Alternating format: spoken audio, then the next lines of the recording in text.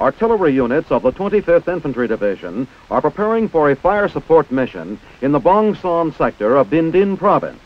Operation Masher, involving troops of the 1st Air Cavalry Division, is underway, and during this initial sweep in mid-January, the 175mm guns provide supporting fires. Troops of the 25th answer their mail call and take a short rest period before getting on with the job of digging in.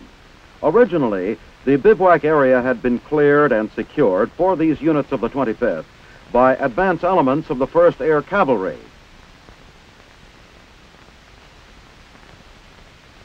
By late January, the sweep of combined U.S. and South Vietnamese Army forces has driven the Viet Cong from the immediate vicinity of Bong Son, and penetration of the enemy-held province continues. 32 kilometers north of Bong Son, Allied troops take another enemy village after inflicting heavy casualties on the dug-in VC. The prisoners are rounded up and evacuated to brigade headquarters at Bong Son.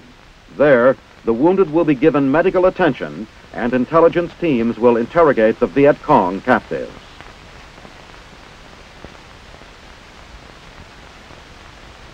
On 2 February, more units of the 1st Air Cavalry Division are deployed to the Bong Son area. The operation in Binh Dinh Province has been renamed. By now, it is known as Operation White Wing. Moving through the elephant grass, these troops are hunting for a VC radio team. After landing on the grassy ridge above, the company works its way cautiously down the overgrown slope. Terrain like this helps the enemy guerrillas to escape detection.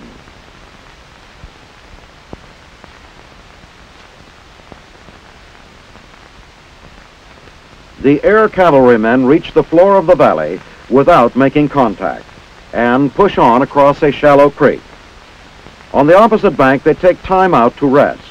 By now, it is late in the day, and the company commander decides to secure an area for overnight encampment. As clearing work commences and security patrols are dispatched, one man is treated for lacerated hands. Nearby, where another company is settling in for the night, helicopters fly in with resupply for both units. Meanwhile, foxholes and 81mm mortar emplacements are prepared.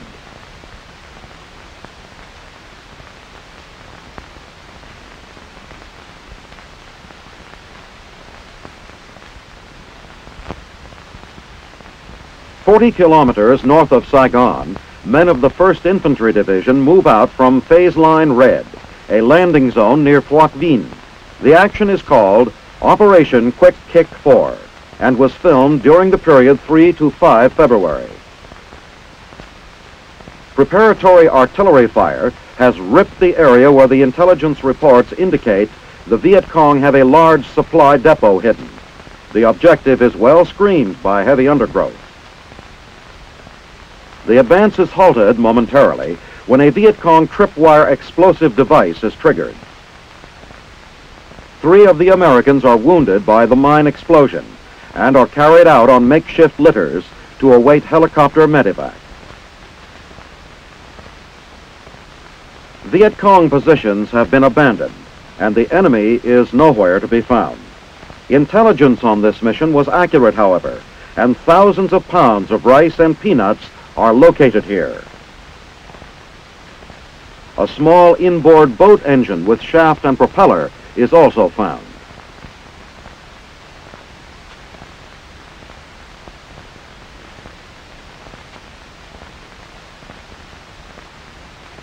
Sources of enemy supplies are widely varied. The cache included bags of fertilizer, drums of gasoline, flashlights, cameras, and steel sheeting.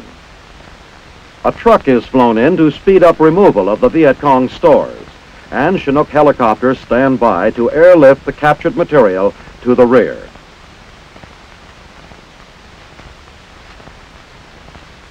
Under protection of security patrols, the soldiers of the Big Red One complete their task of loading the enemy rice and peanuts aboard the choppers. Denial of this resupply center to the Viet Cong marks the primary mission accomplishment of Operation Quick Kick 4.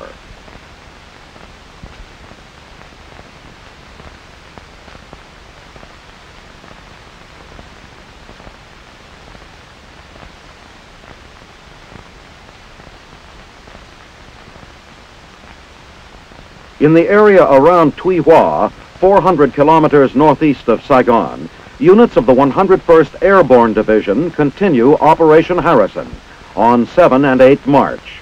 155mm howitzers are readied for a support firing mission. Preparation fire is to be laid upon known Viet Cong positions 32 kilometers to the west of Tuy Hoa.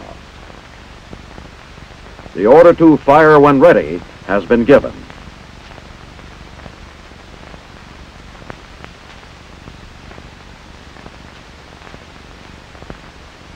The barrage of high explosive rounds continues unabated.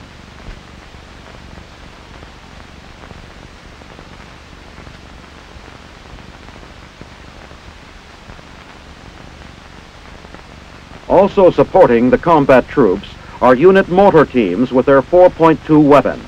Rounds are fired and the 4.2s reset after each round.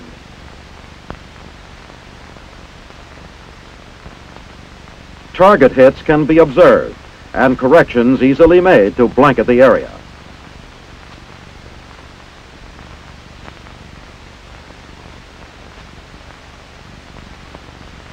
With range and trajectory known, the mortarmen proceed to obliterate the target. As a result of the punishing fires directed against them, a number of Viet Cong surrendered to the airborne soldiers, presenting safe conduct passes.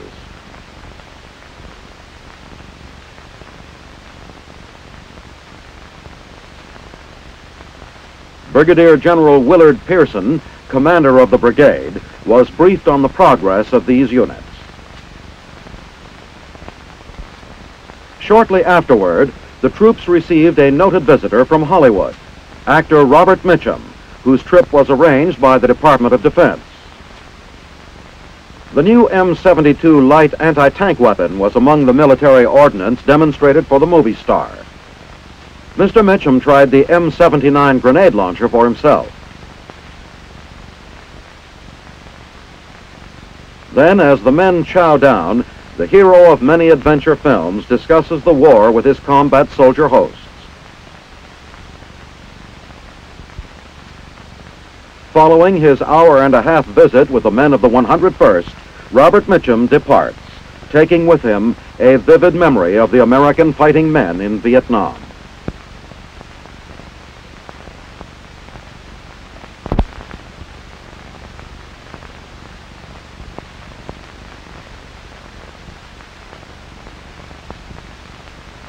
Elements of the 25th Infantry Division at Ban Me Thuot, 280 kilometers northeast of Saigon, convoy out on 7 March.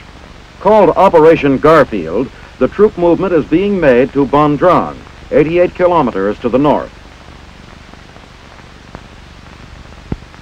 Ban Drang, in the heart of Darlok Province, is to be the new base camp for these Tropic Lightning soldiers, and they go to work, pitching their tents on the dusty plain.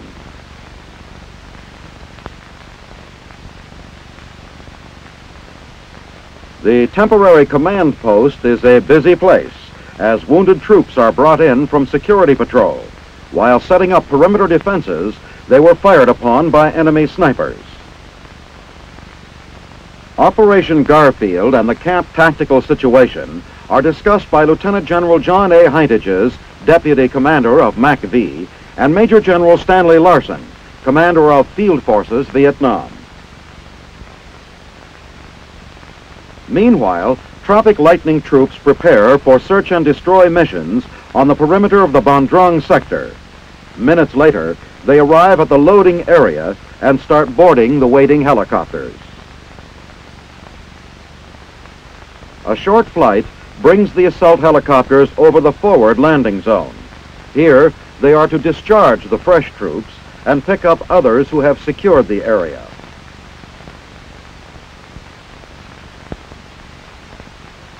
As soon as the Hueys touch down, the new assault wave disperses, and the advance party makes its way to the helicopters. When informed that there are Viet Cong in the area, newly arrived troops lose no time in digging in. Artillerymen hastily prepare their gun position. While patrolling the area, the men of the 25th come across this odd storage platform, high in a tree. The Viet Cong have a cache of rice there. Once discovered, the enemy's rice supply is quickly brought down to earth along with the containers in which it was stored. Then, the entire find is destroyed by fire. The effort to drive the Viet Cong out of the Ban Drong area has begun.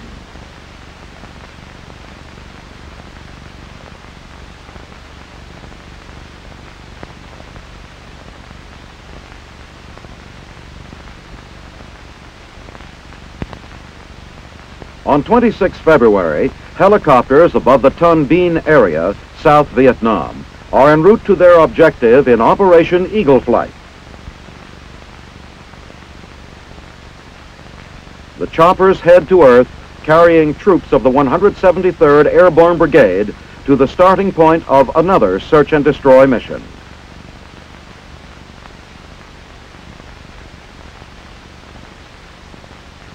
This field is 32 kilometers north of Saigon. As the men move into the jungle, they find signs that the Viet Cong are close at hand. The presence of the enemy is confirmed by sniper fire. Medical attention is promptly given the wounded. A smoke marker signals the medevac chopper.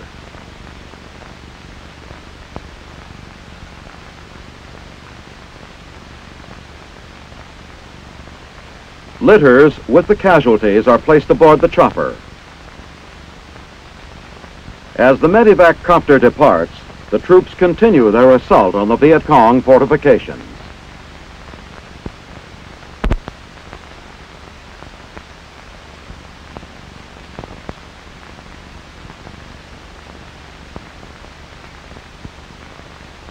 Activities of the 5th Special Forces were filmed during the period 15 to 22 February. Headquartered at Nha Trang, 40 kilometers north of Cam Ranh Bay, Special Forces Logistics Support Command handles major maintenance of equipment and serves as a supply hub for a far-flung network of strategically located A camps throughout South Vietnam.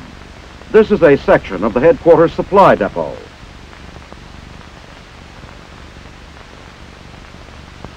Materiel destined for remote outposts is delivered by air. Diesel fuel for camp generators is a critical item. So is fresh food, not only for the Special Forces A teams, but for the Vietnamese nationals who also live in the tactical camps.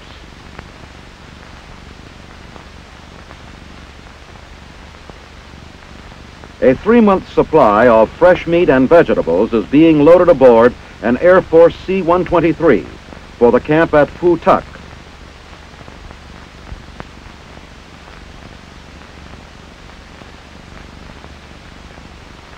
Livestock loading sometimes presents a problem, but the beef is scheduled for shipment, and that is that. Aircraft of all kinds make delivery runs to resupply Special Forces camps.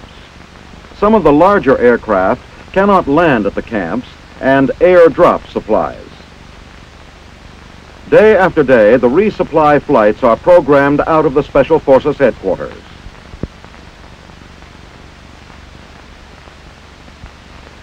The A camp at Plei My, 40 kilometers south of Pleiku, is typical of these installations. It has a hard-packed dirt airstrip where logistic support planes skillfully land to deliver a full load of supplies. Without these periodic resupply deliveries, the camps could not operate in enemy territory.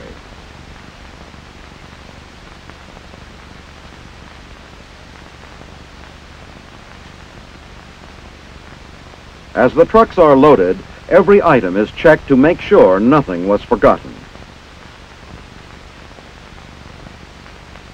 A different kind of delivery is made to Zamkat. Here, a palletized 3/4-ton truck is airdropped from an Air Force C-130. The vehicle will be used to transport construction materials from place to place within the camp perimeter while the area is undergoing development.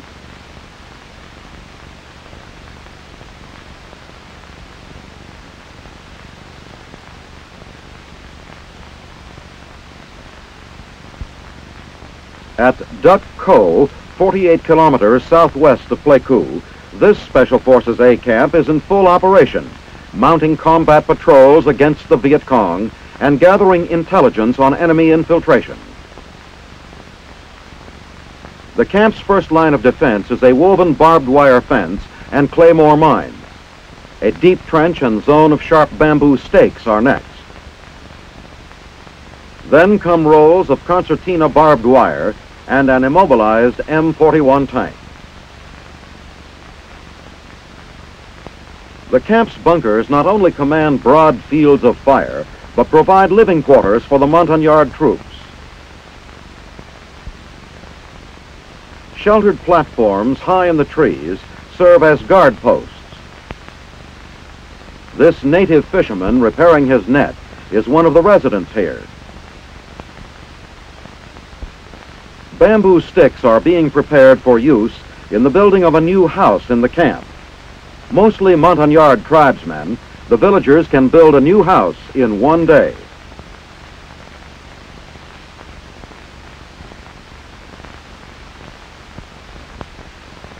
The homes of these mountain people are of woven thatch and erected on pilings to keep them off the ground. During the rainy season, the area is a sea of mud. At the American-built community house, the camp's residents gather for sick call.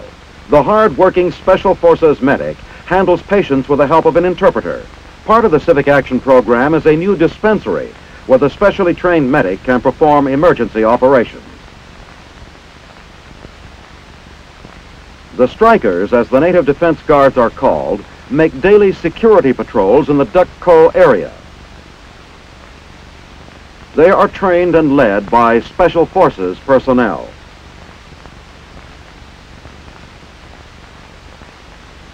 These Montagnard troops are tough, quick to learn, and dependable. On their daily patrols, these men are alert and perceptive.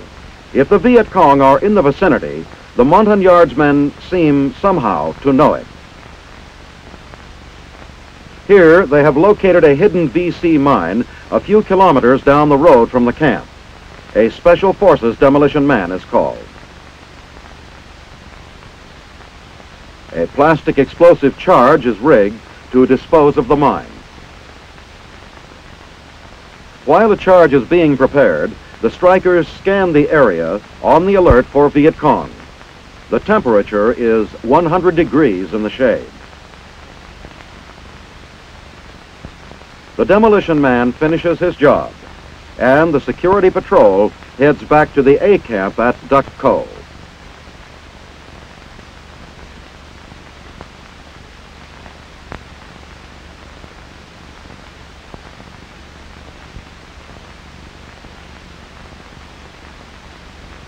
On 7 March, an armored unit of the 25th Infantry Division arrives at the port of Saigon as U.S. Navy LST number 1158 moves slowly up channel. Deployed from Hawaii earlier, the unit's move is labeled Operation Moonlight. Due to lack of docking space, offloading is delayed until the following day, and personnel of the unit are sent ashore for the night. The short trip to the dock provides an interesting first view of Vietnam.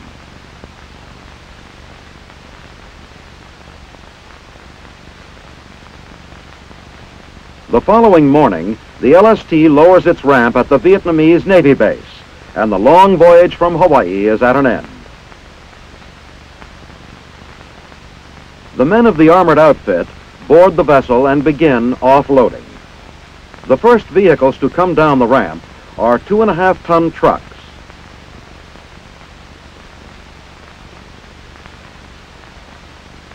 M48 tanks are next to appear. The unit brought these with them from Okinawa, where the organic equipment had been pre-shipped. The Okinawa stopover had taken less than a day. Armored personnel carriers are included in this shipment. The system of driving the fully serviced vehicles off the LST greatly speeds the unloading process, and the entire operation is completed in 30 minutes.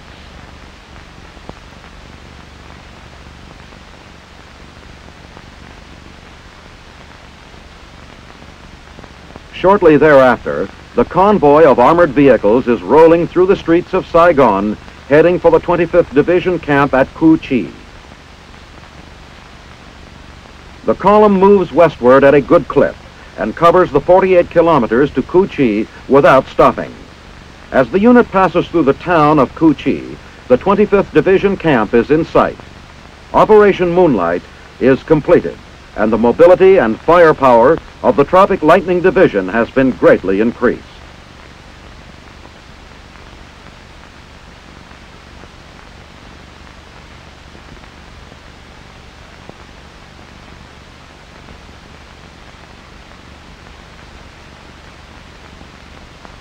On 26 February at Ben Hoa, this howitzer of the 27th Artillery is standing by for action.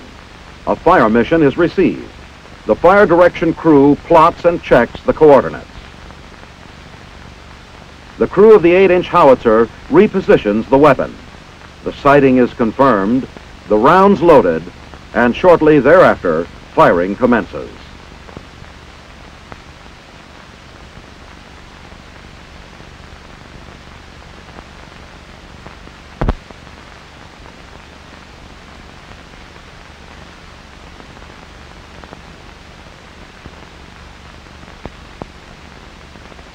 At Fort Gulick in the Panama Canal Zone, Special Forces instructors are conducting a new kind of parachute training program.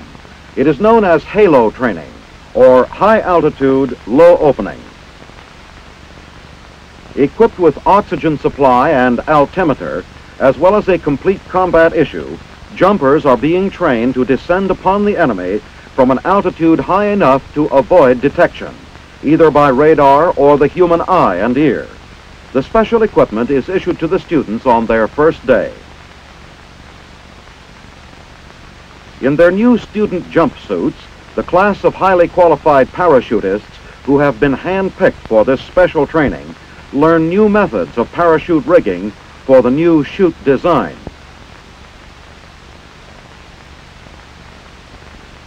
Throughout the 5-week intensive training course, which was covered by our cameramen during February and the early part of March, body positions for the free fall are stressed.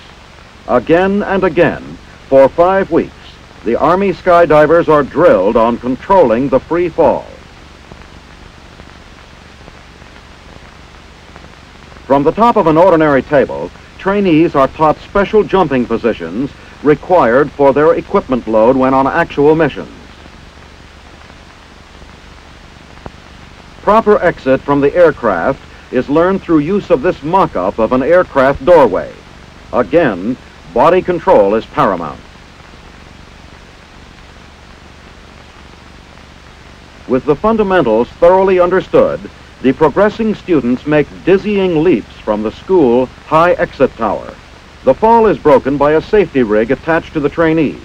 Proper exits are rewarded by an easy take-up in slack. Bad starts result in quite a shake-up.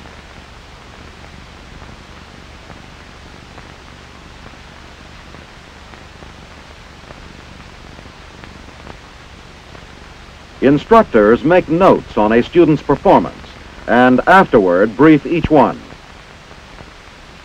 This is not a swimming party. It is more of the exacting training on the subject of body control while exiting from aircraft.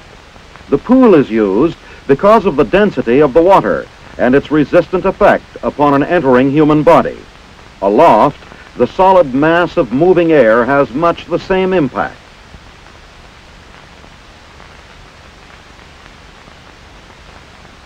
Learning to control the parachute canopy means gaining control over rate of descent and, to some degree, direction of drift. Preparing to make actual jumps, the students are given last-minute instructions, and their chutes, harnesses, helmets, and other equipment are thoroughly checked. Then they board an otter aircraft for the low-level practice jumps.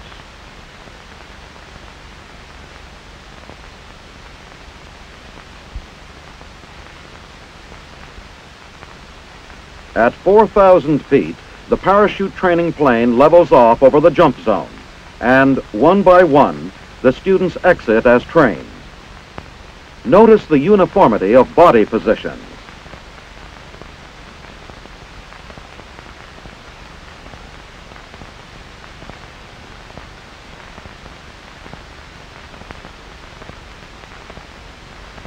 In these 4,000-foot jumps, accomplished early in the program, chute openings are delayed 5 seconds. Progressively longer delays are programmed to ready the special warfare jumpers for the high-altitude infiltration jumps, which require maximum free fall to avoid detection.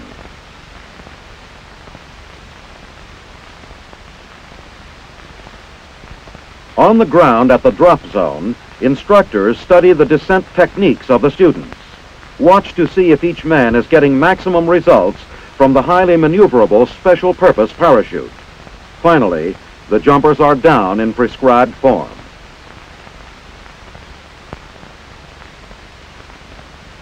The high-altitude jumps are conducted in the rarefied atmosphere at 14,000 feet. Here, the now highly skilled men use all of the specially designed halo equipment and up to 80 pounds per man of combat gear.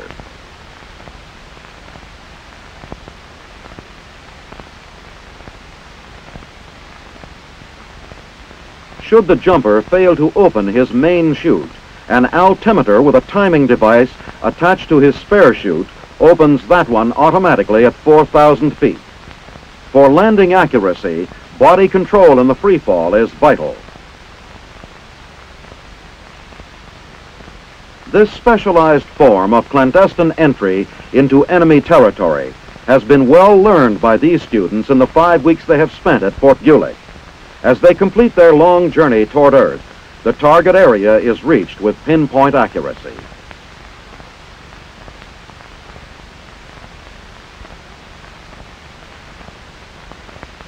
Ever mindful of possible detection by the enemy, jumpers are trained to remove their chutes from the area of impact point.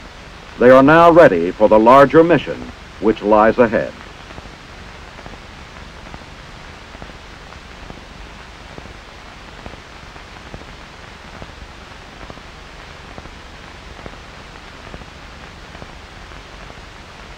At Panmunjom, Korea, on 14 February, the United Nations team arrives for the 310th meeting. The communist spokesman complains that the UN has fired on a North Korean policeman. The UN representatives listen patiently to the accusation in translation. Notes are recorded of items to investigate and answer at future sessions. A steady stream of accusations have been made during the long series of meetings. Another session ends, and the members depart to prepare for the next time. 10 days later, the North Koreans are told that their accusations are false. The North Koreans offer angry rebuttal.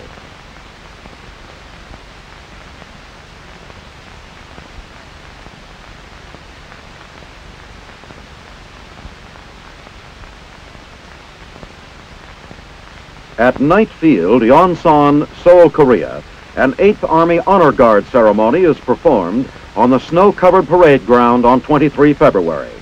Members of the Honor Guard from various nations wear their winter uniforms. Participating in the ceremony are representatives of the United States, Britain, Thailand, Turkey, and the Republic of Korea. The members of the Honor Guard pass in review.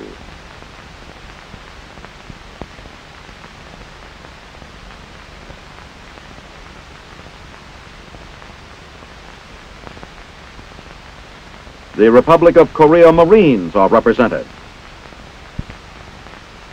The international composition of the Guard is representative of mutual defense under the flag of the United Nations. Members of the Rock Honor Guard make up the flag detail.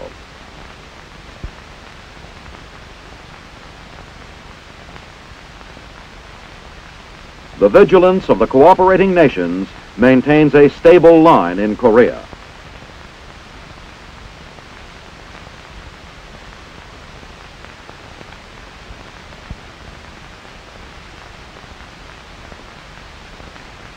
At the famous winter sports center, Garmisch-Partenkirchen, in southern Bavaria, the World Biathlon is held on 4 and 6 February.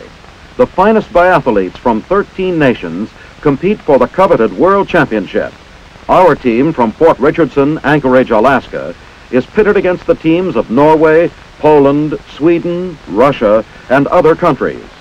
A 20-kilometer individual race, and on 6 February, a 30-kilometer four-man team relay race are highlights of the competition.